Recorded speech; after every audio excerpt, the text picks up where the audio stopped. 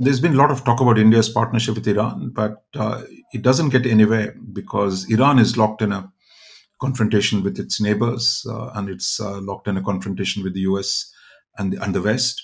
So while Iran is important for India, surely because it has a huge border with Pakistan and Afghanistan, and it also provides access to India, to Central Asia. So therefore, from a long-term geopolitical perspective, Iran is important.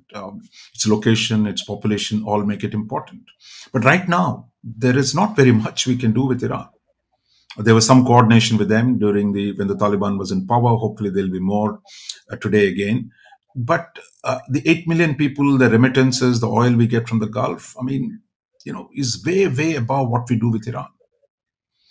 And while ideally we would like to do business with Iran, I mean, it's constrained, as I said, there are limits to what we can do with them. So I think Iran, the talk is more than the actual action.